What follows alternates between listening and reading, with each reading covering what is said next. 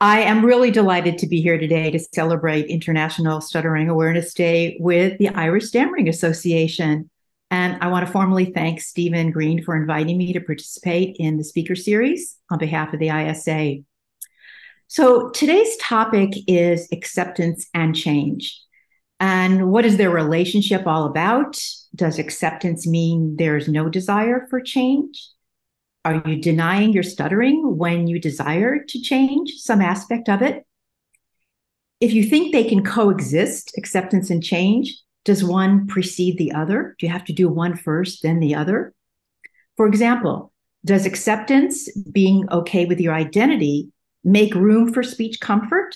Or does changing the way you stutter to be more comfortable, for example, make room for acceptance? And more importantly, if stuttering is okay, shouldn't all forms of stuttering be okay? These are some of the ideas I'll address today. Just want to let everybody know, most of you know me. I am not a researcher. I'm not a scientist. I'm not a philosopher. I'm a clinician with about 50 years of experience in supporting stutterers and their families in their stuttering affirming journeys. These journeys include lots of change, physically, emotionally, and fundamental beliefs. So I'm not presenting research today. I'm going to be presenting some of my own ideas, those that have been formed from my experience with stutterers as my teachers. So research tells us that stuttering is most often neurological and genetic. Researchers are learning more about what's happening in the brain related to linguistic and motor systems and how the environment and temperament might impact, and learning as well, what we learn throughout life related to stuttering. There have been some really thoughtful discussions recently among those in the stuttering community about what might be core behaviors and what might be reactive behaviors. Anticipation of loss of control, for example, may very well be something that precedes disfluency, that anticipatory response. And one of the big questions is there a pure form of disfluency that might exist without that loss of control? That's a question I ask myself all the time. It is useful to separate, for me anyway, ontology, what is, from phenomenology, what is experienced, either conscious or unconscious. If we isolate the facts, perhaps something neurological shared by all stutterers, their lived experiences will still be vastly different when we factor in things like impact from stigma and physical and mental health associated with that, or varying levels and forms of reactivity, physical, emotional, social reactivity, or lack of it, and academic, vocational, social choices, and daily decision making. These differences make up the individual stuttering profile. So here's the question. Is it possible to accept what is and change what is experienced if that is desired? And obviously, I think so, or else I wouldn't be asking you that question. Some of you might not be exposed to avoidance reduction therapy for stuttering, ARTS. So ARTS is a stuttering affirming acceptance-based therapy approach that's appropriate for people across the lifespan. We do it with children, we do it with adults, everything in between. It's best provided in a group therapy setting, but we also have success in individual therapy. So today, I'm not going to be spending a lot of time on ARTS, but I'm going to be drawing upon some of the ARTS concepts in the next few minutes as I talk about struggle, because I think struggle is a product of conflict, okay? And conflict is very much a part of the basic roots of ARTS developed by Joseph Sheehan. And perhaps something that can be changed. So we're going to talk about struggle and conflict. To get started, here are some basic concepts about ARTS. Okay, first, fluency. Striving for fluency or eliminating stuttering may be unrealistic. Stuttering will likely be present in the speech of those who continue to stutter in late childhood and adulthood, may come and go, it'll be variable. But because of the variability, sometimes I stutter, sometimes I don't, there can be lingering fear of stuttering. This can actually increase the likelihood of stuttering. When a person stutters, if it is evaluated as a failure, it can lead to efforts to hide and suppress it. This can create a problem of stuttering if stuttering becomes a problem for someone. Next, struggle. In my opinion, it's the struggle that contributes to adverse impact from stuttering. And by eliminating struggle, one can thrive with comfortable, confident fluency. And finally, self-acceptance. Becoming open with one's identity as a person who stutters involves increasing self-acceptance. It leads to confidence and spontaneity in communication. Those are the two things that I think are very, very important in the stuttering journey. So now I'm going to focus on struggle and talk a little bit about the theory behind arts. Not just physical struggle during some forms of overt stuttering. I'm not just talking about physically struggling to get words out.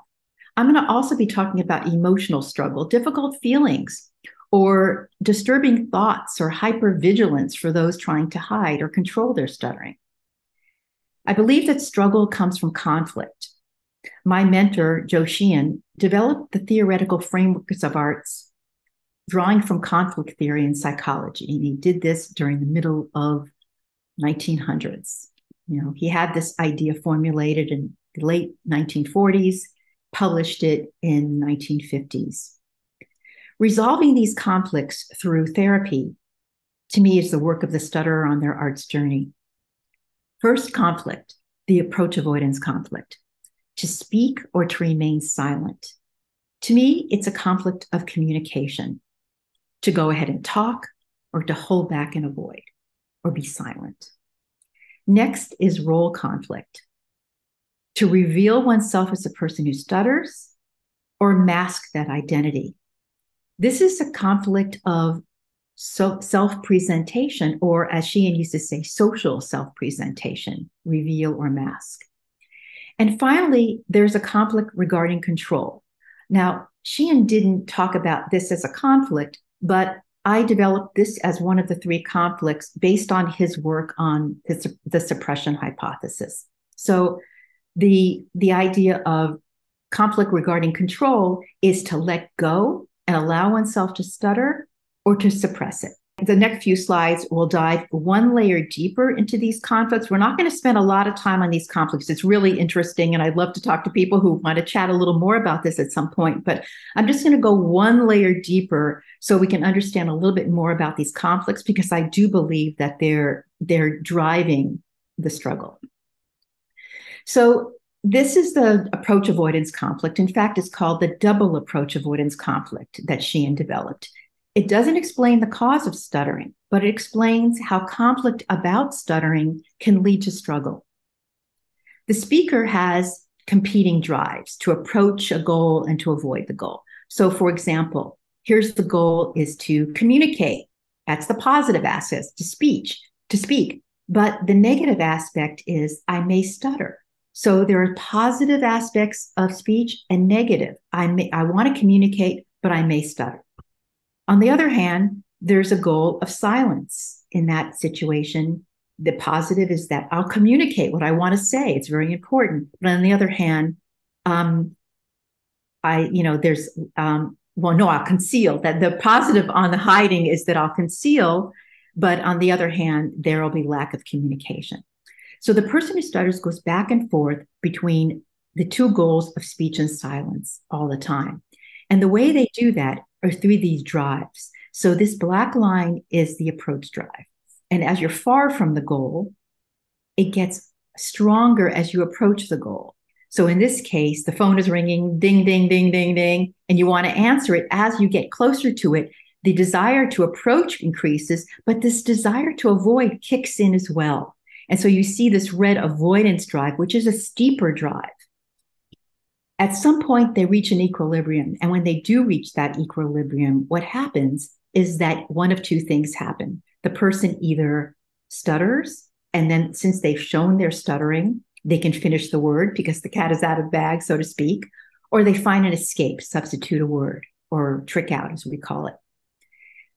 When these two reach an equilibrium, sometimes the person will go to the other goal and then also reach an equilibrium, go to the other goal. And so they're going back and forth between going ahead, holding back, going ahead, holding back.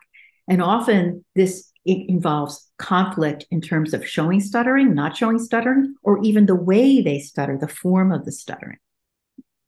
So people might ask, how does conflict theory explain the release of the block, for example?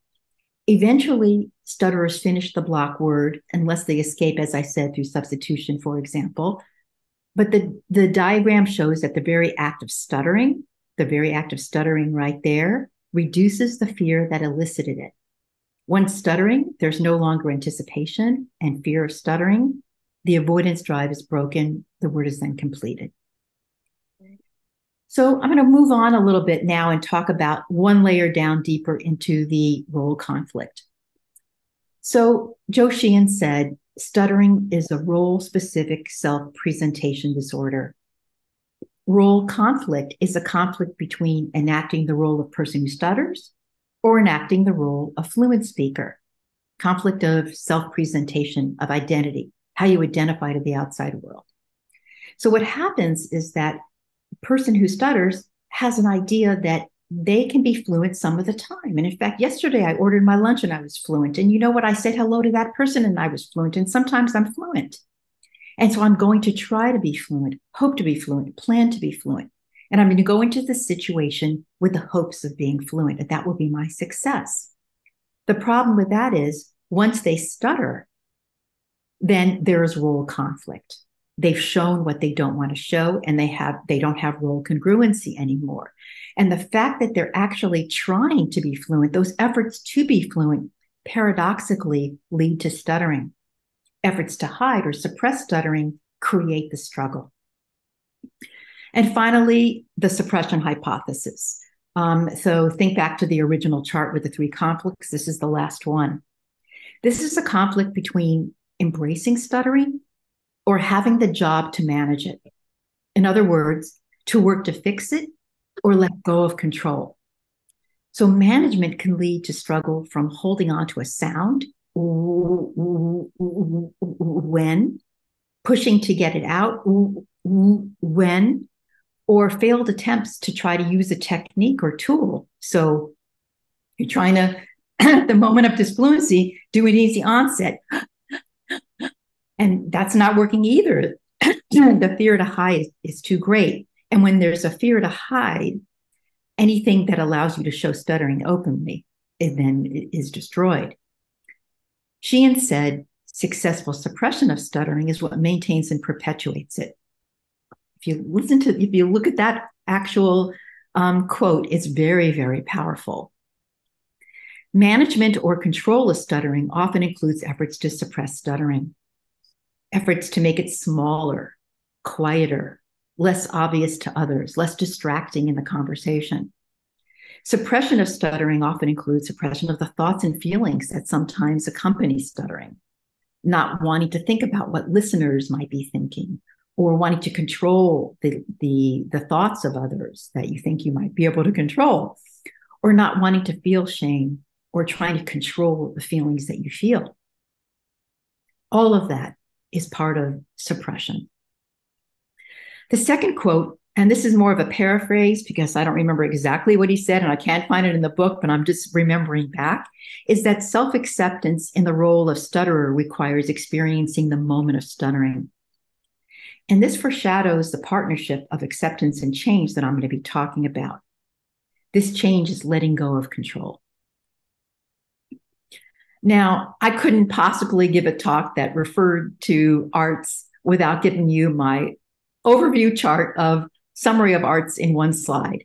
And so this is a summary chart of the arts therapy approach. It begins with differentiating stuttering with conflict and struggle from stuttering without conflict and struggle. Here we call it disfluency. So at the top, we have stuttering, the name of the difference. Under that, we have struggle versus disfluency. And you notice everything around struggle is in red. Disfluency is basically in blue. We want to protect that fluency, keep that disfluency. That's beautiful. I mean, there's nothing wrong with that stuttering without struggle. And so if you look at the other boxes below, you see below below struggle that it takes many forms. So first, efforts to hide stuttering, including secondary behaviors, such as fillers or phrase repetitions. My name is, my name is, my name is, those kinds of phrase repetitions to avoid getting stuck on your name, or loss of eye contact or facial contortions.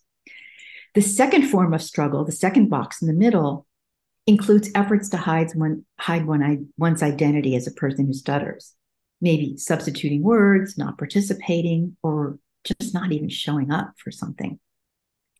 And sometimes in that situation with that middle form of struggle, we have feelings that go along with that struggle. So when you mask stuttering, you might feel guilt for not being authentic.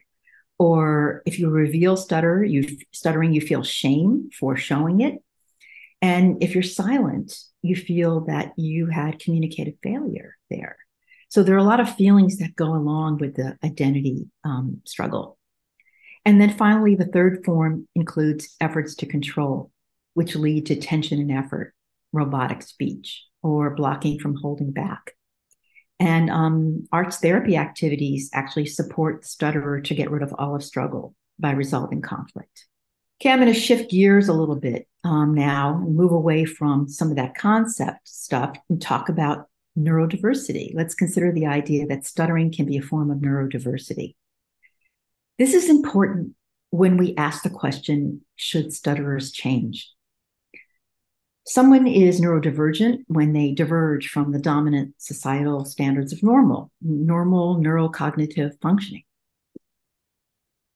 Most now agree that stuttering is neurodevelopmental, right? Stutterers diverge when it comes to the brain. We know from brain research that there are perhaps structural and functional differences. There's differences in network connectivity. There's differences in motor and linguistic processing, differences in temperament, lots and lots of differences that are likely genetic, at least in some part. And a lot of the research that's going on is looking for those differences and, kind of like wrapping up more differences. However, if we consider that the experience of stuttering may have less to do with these differences and more to do with the stutterer's beliefs and how they behave, think, feel, and react to those beliefs over time. So furthermore, let's consider if stutterers are a neurominority. The definition of a neurominority includes everything on this slide.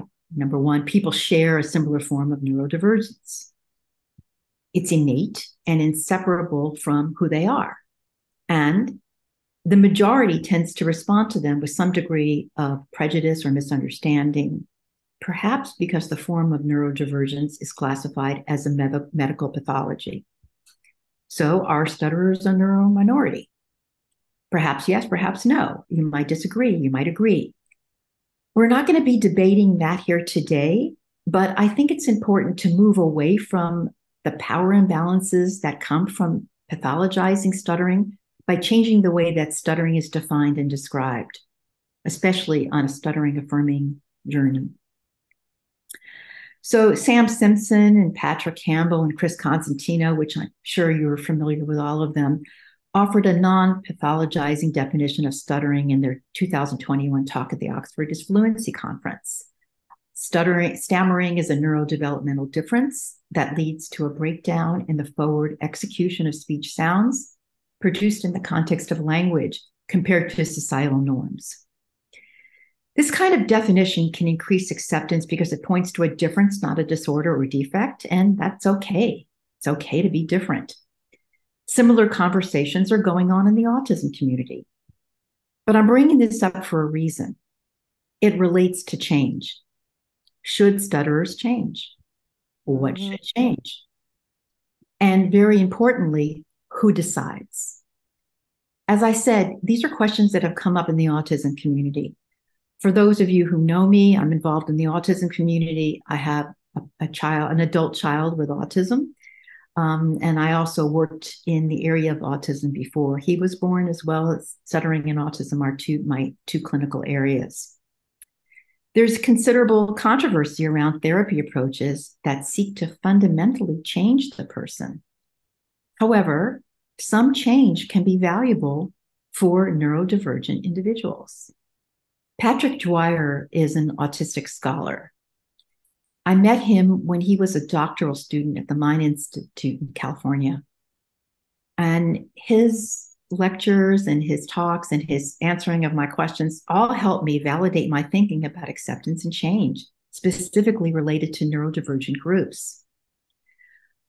Autistics want to remain autistic, but that doesn't mean they don't want to learn to communicate or to read.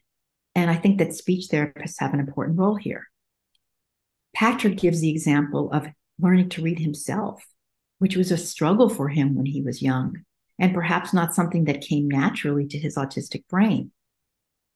Learning to read fundamentally changed him, but also opened up the world to him. So, a quote from Patrick: "We don't really need to call someone deficient or disordered to change them. We simply need to recognize that it would would help them thrive, be happy, and enjoy better mental well-being if they possess some skills. We don't need to call stuttering a disorder in order to change some aspects of it." The second quote is a reminder to clinicians that applies equally to stuttering. "We can misuse the power by targeting things that can't be changed, and we can misuse it by targeting things we shouldn't be changing." For me, this message is very powerful. So, what should be changed and who decides? Obviously, I think stutterers decide, families decide. I don't think speech therapists decide. I think that this is an individual journey for each person. And we can learn about what matters to each individual by listening to their stories. So, those of you who know me know I'm not a big fan of standardized assessments for stuttering. The language in the assessments can reinforce negative stereotypes. For example, how often do you feel anxious or helpless is part of an assessment. They might not ask the right questions for that individual. And while standardized assessments and questionnaires may help to diagnose stuttering, perhaps, but they're not very effective for therapy planning. When people tell their own stories, their own way, the most important themes pop out. And my favorite example is that, if you go to your doctor because you have a sore arm or something, and you sit down and the doctor starts taking your blood pressure and asking you about your history and birth and development. I like to joke about that one. But you say, "Excuse me, I'm here for my arm." And we'll get to that. I need to ask all these questions first. That's not how you get what is important to the individual. So telling the story is really important, and listening is really important. So we're listening for all kinds of things when they tell their story. Listening for fears and barriers, listening for not only the fears and barriers, but also their values and their ideas of success. And listening for all kinds of forms of conflict, avoidance, concealing, controlling, all of the things that might be conflicting in their communication, in their identity, and how they interface with other people when they communicate. One of the most frequent questions I get is, what if someone says they want to be fluent? I get that question all the time at every one of my trainings. I expect that. After all, fluency is a symbol of all that can be for them. The giant in chains. If I were fluent, then I would be confident, and I would, be class president, and I could, crack jokes and do anything I wanted to do. But that fluency is a symbol. It's not really that they want fluency. They want to do all those other things. So how do we learn about the other things they want to do? So I ask questions that are more open-ended and listen for the story. So if you made a change that was helpful, then what would be different in your life? That's one kind of question. Another kind of question is, if you could change something about the way you stutter, what would that be? Or for some of the kids, when they say, "I want to be fluent, I don't want to stutter anymore, I want to stop stuttering." I say, if you didn't stutter, what would be different tomorrow? And you actually do get some really great answers. And it's no coincidence that I put in red the art's outcome that it goes along with some of these things. And these are actually some quotes from kids that I got by asking these questions to kids. So somebody would say, I wouldn't switch my words or start over and over when I got stuck. And that's a really good one, right?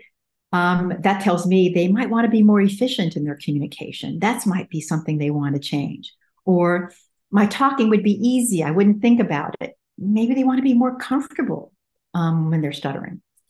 Or I would run for class president and give a speech. Maybe they want to be more confident when they're stuttering. Or I would just say it. I would speak my mind. That's about spontaneity in communication. And certainly, I would want to meet a new friend and hang out and tell jokes. Certainly, that's joyful communication. And as one of my clients once said, talking is supposed to be fun. And it should be absolutely joyful.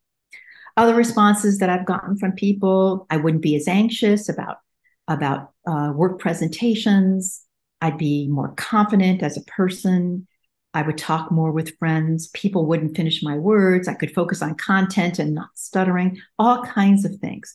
But I think it's important to listen for those messages of what people want to change and not go to fixed ideas of what should change.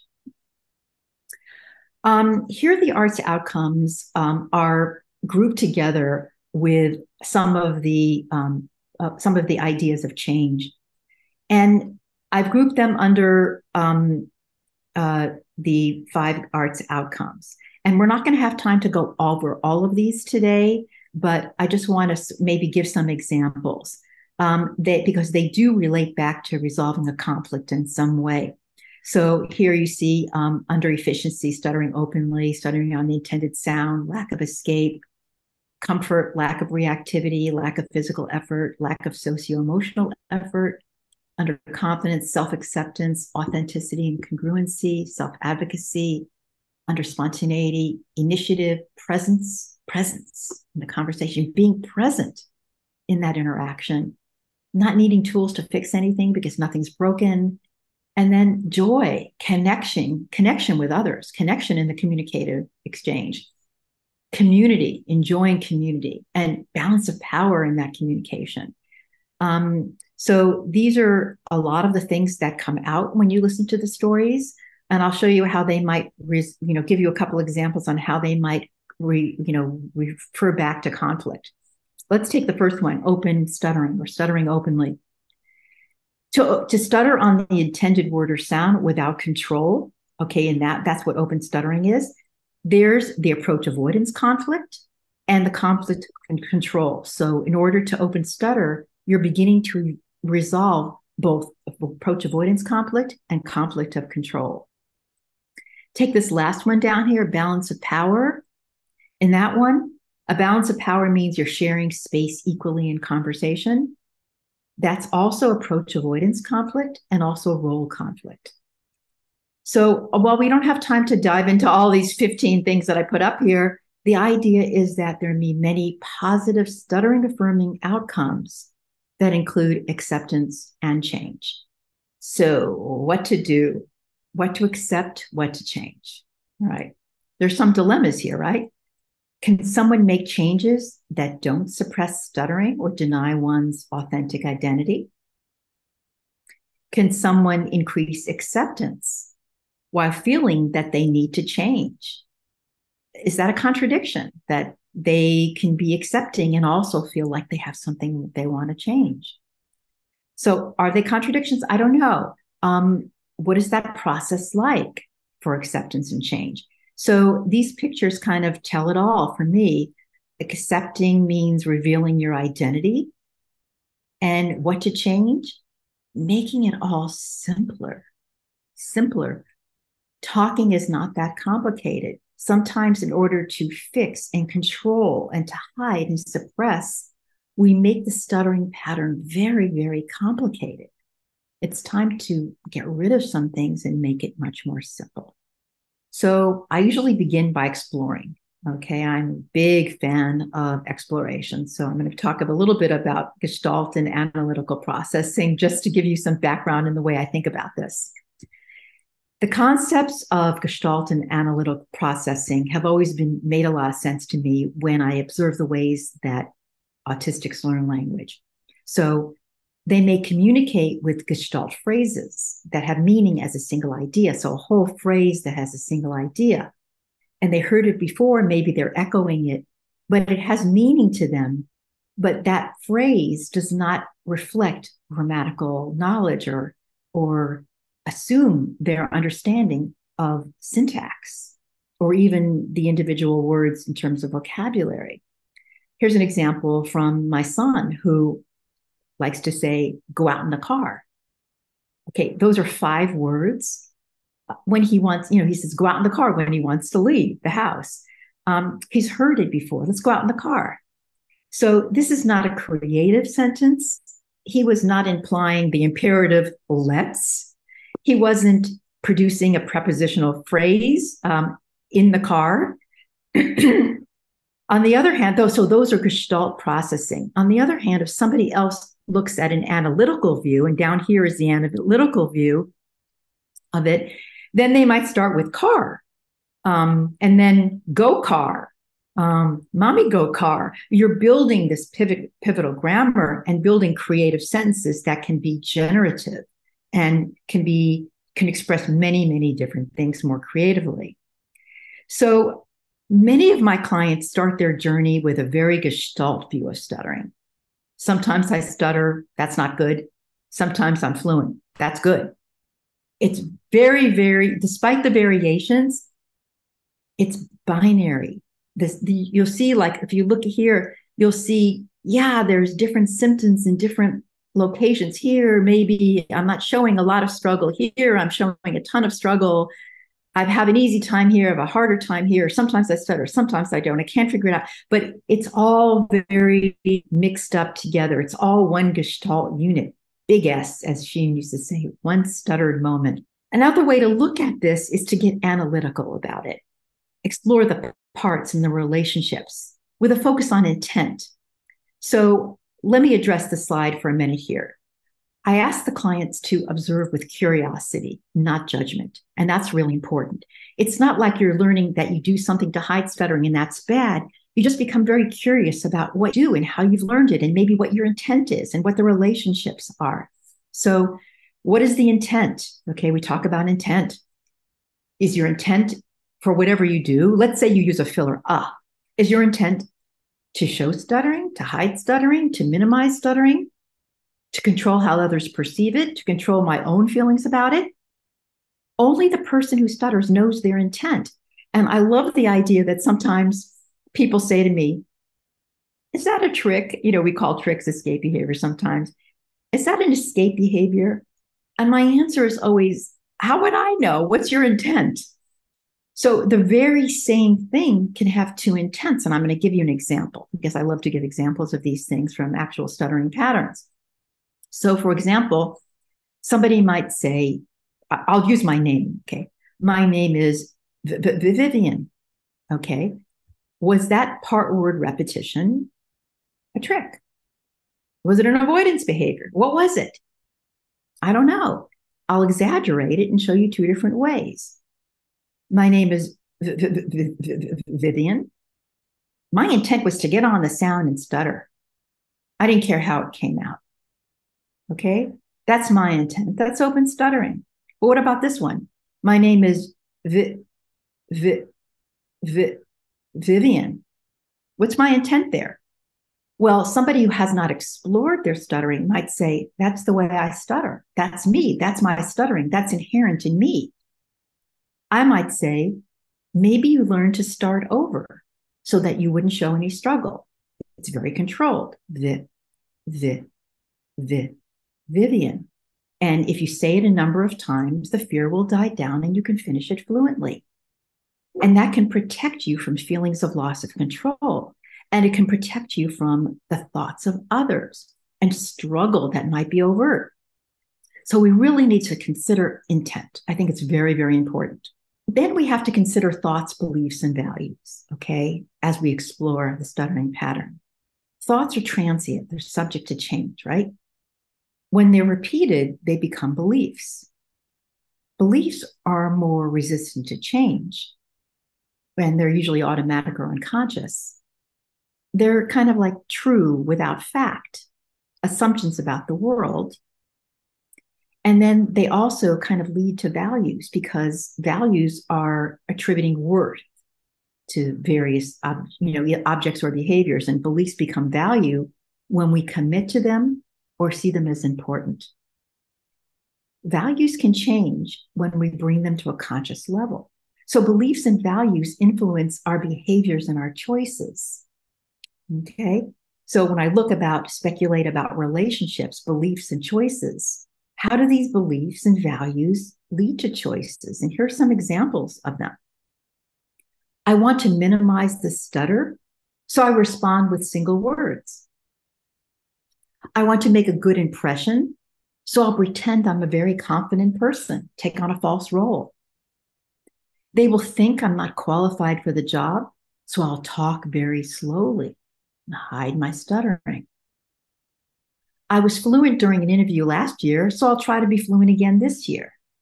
So if you kind of understand how these lead to choices, even if they're not completely conscious, bringing them to conscious level can actually begin changing some of these ideas and changing some of the beliefs and attitudes and the choices that you make. This chart helps explain how beliefs and values may begin or be part of this cycle of struggle. So in the yellow, let's say the child grows up believing that stuttering is not okay. They need to fix it. They need to practice. They need to use their tools or whatever it might be. And they have experience with negative listener reaction and frustration and adults telling them to fix it or to change it or giving them advice of all kinds of ways of talking that won't show struggle or don't show stuttering. Simultaneously, they develop maybe feelings and thoughts and behaviors that contribute to the struggle. So if we look at this slide, we look first at maybe these things in blue, the thoughts about others and about self. They will think I'm stupid or nervous. They won't hire me, or they won't date me, or I couldn't do that or go there. I hate the sound of my stuttering. I should use my tools. And those may trigger these negative emotions and feelings. And so these are just a short list. I mean, anything from fear, shame, frustration, anger, stress, anxiety, panic, any kind of feeling that may come from those thoughts. And they very often can trigger these escape and avoidance behaviors in orange that serve to suppress stuttering and create false role identity. So anything that you do or learn to do when you were young, even if you don't intend to hide now, they may be part of your pattern because of conditioned response learning, and things become habitual, especially if historically they serve to reinforce escape. So there can be anything like word substitution or fillers or starting over or pausing or inhaling, a failed technique, trying to take a deep breath, or even limiting participation or physical body movement, or the big one, not showing up at all. This is what it looks like in terms of the conflicts described earlier. And this is a complicated slide. I just looked at it now and I go, this is way too complicated, but I'm going to walk you through and see if it helps the understanding. What to accept and what to change are along the left here. So here's what to accept and what to change. And along the top are the three conflicts that I presented earlier today. So we look at here, we see in the approach avoidance conflict, what do we want to accept? We want to accept that much of my stuttering reflects prior or current intent. It does. And habit. So in order to understand and evaluate, we want to understand what was learned, how we learned it, if anything is if we're intending any of that now, if it's habit-based, and maybe understand that some even habits can be changed. And so when we change, we want to lean into disfluency rather than hold back. So sort of tolerate, invite, welcome, and embrace disfluency. That's all about the approach and not the avoidance drive. And this next one, we see role conflict. Stuttering is one of my many identities. And That's what we accept, that stuttering is one of my many identities. It may not be one that you have chosen on your own, but many of your identities aren't ones that you have chosen. And understand and evaluate the effects of masking and suppression. What to do, what to change, enact the role of person who stutters, enact the role of stutterer, and plan what to plan to do. Allow yourself and others to experience stuttering. It's not just you, but you have to allow others to experience stuttering as well. And conflict of control, what to accept. Accept that your brain and body have developed ways to respond to moments of trauma for some. Not everybody feels moments of trauma, have experienced trauma related to stuttering, but many have. And your body has ways of responding to that. And if we can accept that our body is trying to protect us, and that's why we're escaping, you can understand that that anticipated loss of control can lead to a lot of bodily and physical and emotional reactions that you might not want to have. Okay, your body is doing one thing, your brain wants you to do another. What to change? Let go of the effort to control and to fix and to stay present. Plan to stay present. And that's really important. So I can give you some examples of this for the approach avoidance conflict.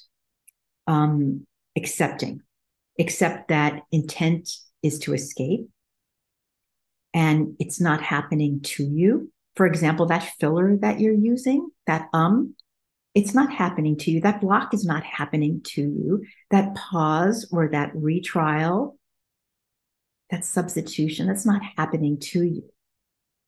You can change by stuttering on the intended word. It's not so easy. I'll talk about it later, but you can actually stutter on the word that you didn't want to stutter on.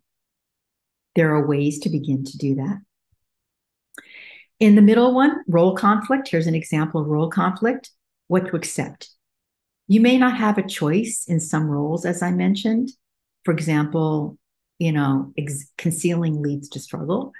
But if you take off the mask and share that part of you, then you can actually allow others to experience that stuttering. And the last one, where your body is trying to protect you, I panic in anticipation of stuttering. Let's say you say that. A lot of my clients say, I panic in anticipation of stuttering. So sometimes I prolong it to make it controllable. Sometimes I just blank out. The change there is planning to feel feelings, planning to allow the stuttering to take its form, planning to allow feelings to be there without having to sweep them away, to suppress them or eliminate them. Again, being present. It's kind of a complicated slide. I hope you hung in there with me. Okay, now my favorite Sheehan quote. Okay, the stutterer becomes a walking museum of everything they have tried to hide or suppress. Get rid of what you don't need. That's the idea here. Clean out the clutter. The clutter has collected over the years. Those things once served to hide or suppress stuttering in some way. And you might be able to toss out escape and avoidance, efforts to control the moment of stuttering, the worry about the thoughts of others, and the worry about the feelings inside. Stutter openly and honestly. Identify yourself authentically and let go of control. More easily said than done. Aren't you all saying that right now? I hope so. You can start by separating disfluency from struggle and at least understanding the difference so that you can begin to shed struggle. Look at it analytically. It's about doing less about stuttering, not doing more. Making that pattern simpler. In short, clean out the house and get rid of the relics of a time, past or present, when your goal was suppression of stuttering. And that could have been a very, very long time ago. Many of my clients talk about the challenge of acceptance. Yeah, it is challenging. I'm doing fine with changing certain things, but I still am on my journey for self-acceptance. That's really hard for me because when I'm alone and I'm not with a community and I'm ordering my food and I'm all by myself, I don't accept my stuttering. I don't like it. Now, these are honest, authentic responses. Yes, they acknowledge their stuttering and are open about it, but acceptance is a complicated journey. To me, I think it's a little bit like fluency. It's there when you stop wishing for it or stop chasing it. Self-acceptance comes to those who stop chasing it. So why is acceptance so challenging? The bottom line is that no one, including speech language therapists, want to accept struggle. And I say, why should they? Why accept a form of stuttering that includes relics of a time in their life when they were avoiding and escaping and suppressing and masking? That's where the change comes in. Embracing identity and change and letting go of those now habitual behaviors or beliefs or values that represent yours or somebody else's idea of how to fix you. Again, it's a simple idea, but perhaps, a little more difficult to achieve. Okay, so let's talk about the partnership of acceptance and change. They are truly a partnership, I believe. Though they do not always agree. Okay, we're going to delve into this conflict between acceptance and change because there's conflict everywhere, right? So my position is that acceptance and change are companions that cannot function independently. And they dig their heels in throughout the entire stuttering affirming journey. Acceptance will say, I give permission for people to judge me. Let them. Change will say, no way, hide it. This is going to be a disaster. Other times, change will say, I can show my stuttering openly and honestly. It might be rough today, but I can feel a little shame, right? Acceptance says, are you crazy? People will smirk and think we're weird. So they're arguing all the time. Let's accept. No, let's not. Let's change. No, let's not. They're arguing. Acceptance and change are companions that do not function well independently, though. Even though they argue, they need each other. The truth is, neither acceptance nor change alone are truly achievable from my perspective, but people try. So what does it look like when you try? Here's change working alone. Someone who's only working on maybe the motor aspects of stuttering. I can eliminate my blocks. I just need to practice and generalize my tools. The problem there is that the desire to hide identity, the lack of acceptance, fuels the block. So you've got the fuel of the block going while you're practicing to suppress it. How about acceptance working without working alone? Let's talk about acceptance working alone. This is my favorite one, voluntary stuttering. If I voluntarily stutter, I stutter and struggle less. What's the problem with that? Oh, there's so many problems with it, but I'll start with one of the problems. The problem with that is that the struggle comes from panic and loss of control in the moment of real stuttering, not voluntary stuttering. The intent here is still not to stutter. Let me voluntarily stutter so I don't stutter. It's still suppression. The intent is to hide. The stutterer would need to change their reaction to loss of control. And that's the problem why acceptance working alone doesn't help. You have to change the reaction to loss of control. So here's another. You guys are probably saying, this woman has so many complicated slides. Okay, so I think in pictures, obviously, that part of me, that autistic part of me, is that the acceptance and change here do work together, and but they need to do it safely at a pace that they agree on. So there are some supportive messages which mediate through acceptance and change. So I'm going to walk you through this so you can see a little bit what I'm talking about. So we always start with the red. So here we got the red. I'm not sure if you see. I'm seeing. Okay, here's the red. Okay. Acceptance. I can identify myself as a stutterer. Supportive message. I give permission for this person to know I stutter. I go in, this person can know I stutter. He will know that he is talking to a person who stutters. This person. Change. The result would be reduced holding back intention. Okay, now let's start with open stuttering. We decide to change open stuttering. The supportive messages, I can let go of escape and control and feel feelings. I can feel those feelings. I don't have to suppress them. The acceptance that results, I can feel feelings, think thoughts, and be me authentically.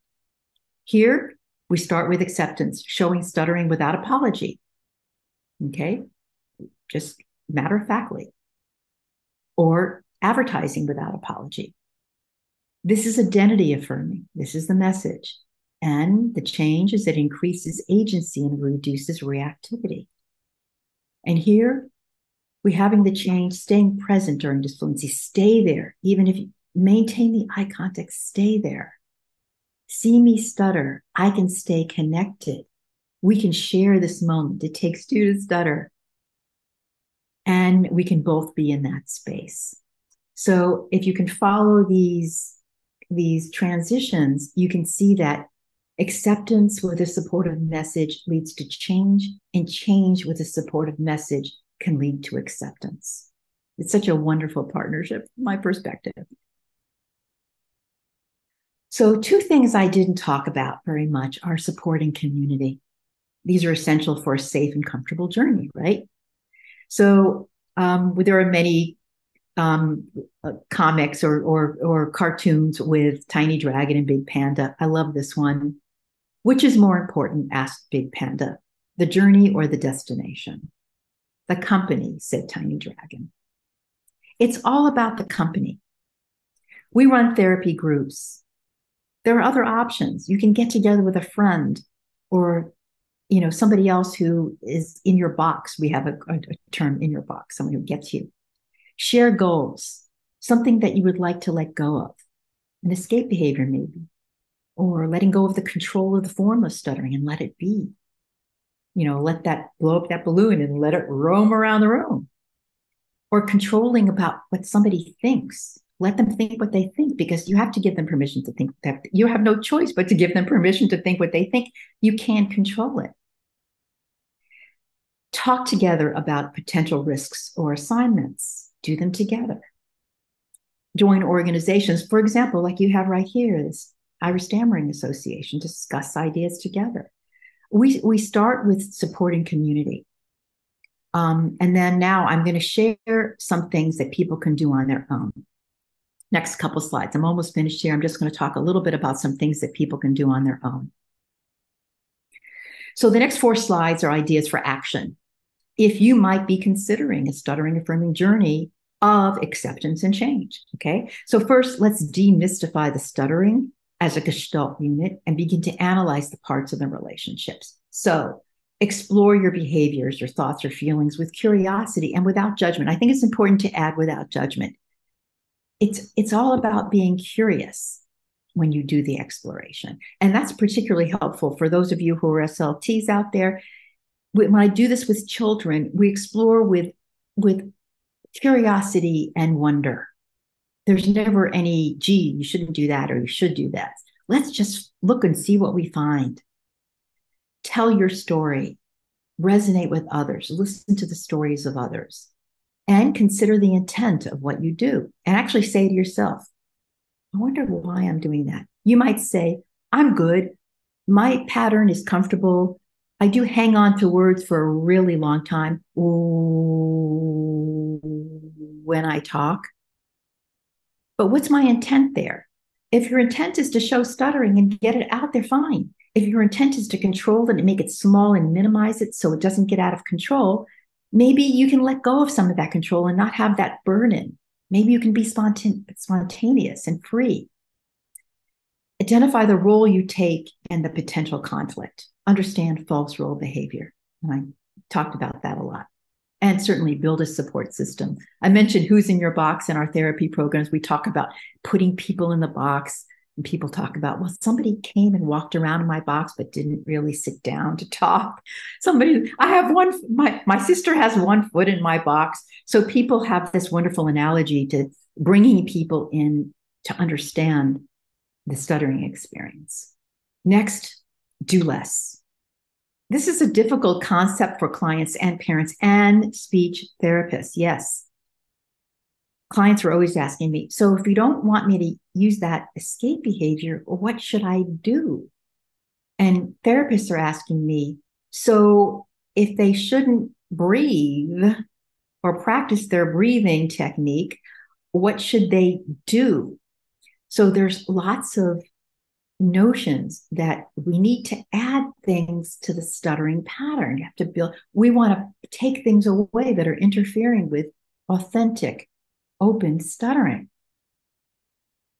I ask them to figure out what they are doing that's interfering with their desired outcomes and do that less. So let go of the effort to hide, suppress, and minimize. Identify an escape behavior and see if you can maybe look at that. The more you look at it and notice it, it might drop out. But watch out. What's going to happen instead of an escape behavior? If that Vivian, that is keeping Vivian fluent, then if you don't use an you're going to stutter on Vivian. Vivian. Okay, that's the risk you take when you get rid of the Allow that open stuttering to emerge and evolve, and consider that controlling or trying to stutter well can add to tension and struggle. What are some helpful messages when you're doing this? We have a number of them, but some of my associates put some into the bin here. It's not your job to control your speech anymore. It's just not your job. Give it up. Talk dangerously and let's see what happens. We do that with the kids sometimes. Allow the disfluency to be there and take the form it takes. Give permission for stuttering to be there in the room. And the next one is to build role congruency.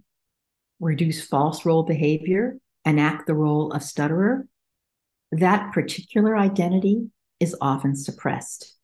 So get in what we call the approach mode. Be aware of the role you're enacting. If you walk into the restaurant and you try to be a person who's fluent and you end up feeling bad because you ended up being a person who stutters, maybe you could have approached it a little differently. Maybe you need to go into that situation as a person who stutters. As a person who stutters, I will stutter. Yes, I will stutter. And that person will see me stutter, and that's okay. And that reduces the conflict, that role conflict. Advertise, self-disclose positively.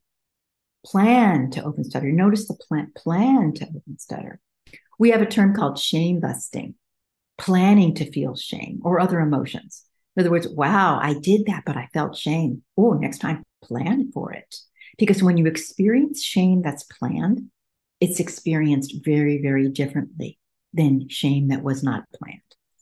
Just like, anytime that you do something that will attract attention, you're happy that it attracted attention. But if you got some attention when you didn't want it, maybe that would be embarrassing. Make choices for authenticity. Show your personality, your sense of humor, your wit, and your stuttering. So this chart is a reminder that we can't ignore the fuel of struggle. So the dark blue list there, that's the fuel. Okay, we have stigma and stereotypes and bullying and efforts to control the thoughts of others and negative feelings and efforts to fix and not wanting to feel different. All of those things might be considered everything in the water around the iceberg, right? The context, societal context. Okay, everything in the water around the iceberg. These light blue items are some ways to put out the fire by getting rid of the fuel. So resist stigma. Advocate for yourself. Give others permission to think what they think and give yourself permission to feel the feelings that you don't want to feel. Feelings are good. And also, instead of fixing, showing. And also, in terms of difference, get involved with community and establishing role congruence so that you're not resisting difference. And this coming to the end here, just a couple more slides. Okay. Here's Claire. She's a member of my art stuttering groups and helps me summarize some of my ideas. Her tattoo reads, "Do what you fear." Okay. It takes time for stutterers, families, and even clinicians to adjust to stuttering affirming outcomes: comfort, confidence, spontaneity. You've got to enjoy the process. The process is really important. And that process involves changing one's idea of success and failure. And that's a gradual change. When clients come into therapy, they start out with success is fluency, failure is stuttering. Their idea of success and failure changes all along. Pretty soon, success is, I gave the talk. Failure is, I said no, I didn't show up. So those change over time. Developing new ideas of self-esteem and self-advocacy, and allowing stuttering to take space in the conversation. Changing the stuttering pattern is not a recipe or a programmed approach, and I think this is important to know. There isn't a recipe for how to do this. It involves retraining automatic responses to anticipation of stuttering. And for some people, those can be trauma-based, not everybody. We need to move responsibly and safely and support each other when taking risks. And I think it's really important to know that you don't just jump in and show stuttering. You don't just jump in and open stutter. You have to consider, weigh the balances, weigh the risks and benefits before you take on an assignment like that. So it also involves changing these habit-based behaviors. Some of these can be maintained by reinforcing nature of escape.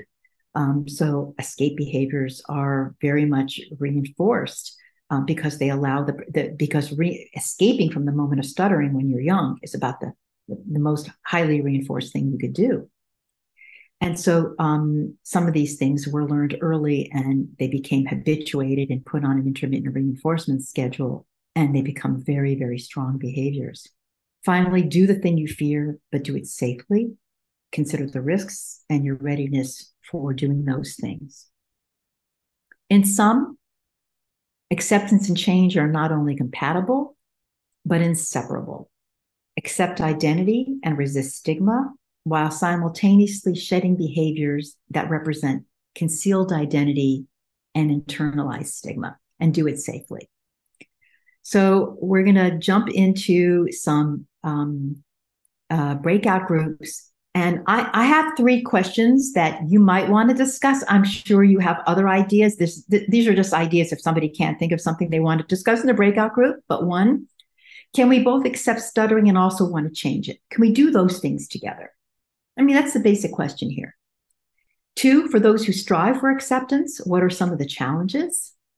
And 3, for those who want to change something, what might be a reasonable plan for you or for a client?